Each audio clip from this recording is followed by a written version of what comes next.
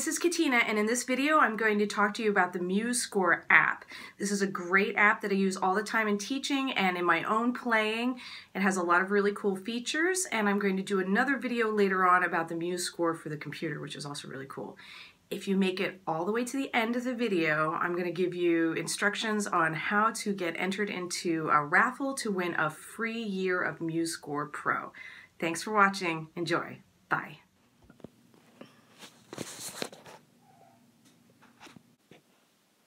Okay, here we go. So this is the MuseScore app.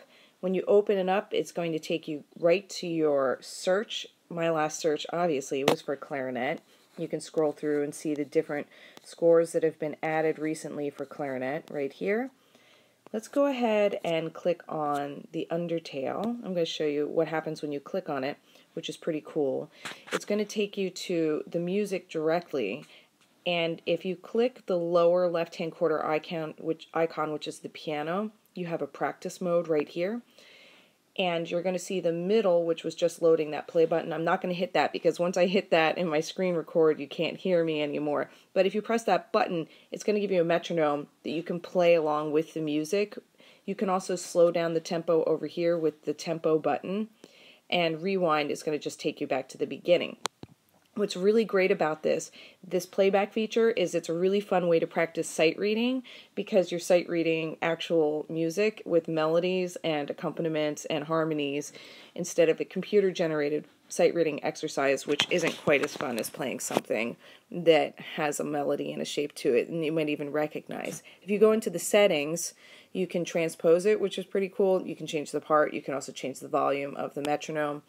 I'm going to leave the settings up here. You can hit your favorite button, and you can also hit the three dots by adding it to your favorites. Go to the profile of the author who wrote it or arranged it, and you can save it to your songbook. Now, saving it to the songbook is a pretty cool feature. I'm going to go ahead and print that, push that button, and then exporting it to PDF is pretty cool. If you have a scanner on your phone, you can just go ahead and print it out, and you can also share it by sending it through email. So that's what happens. Oh, and of course, the metronome in the corner, you can change the playback speed.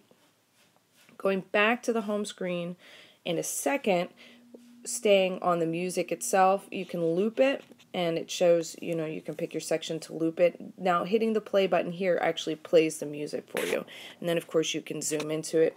Up there with that little bubble with the 181, that's the comments of what people have said.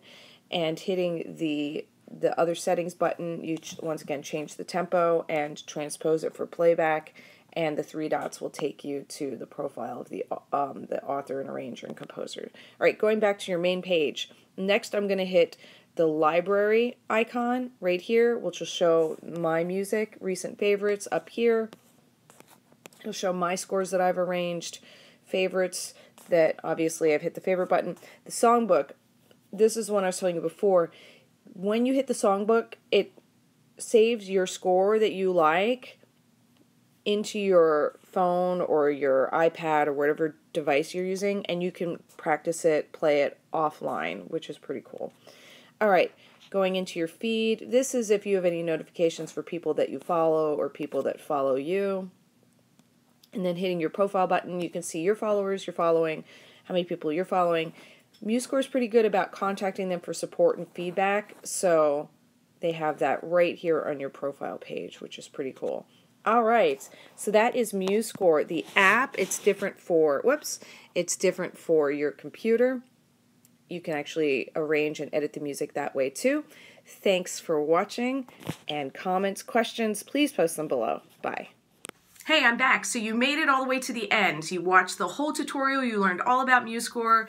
I'm going to hope that you didn't skip all the way through to get to the end for the instructions on how to be entered into the sweepstakes for the 1 year of pro subscription to MuseScore. So all you have to do is comment below about what your favorite arrangement is that you found on MuseScore. So go. Thanks for watching. Bye.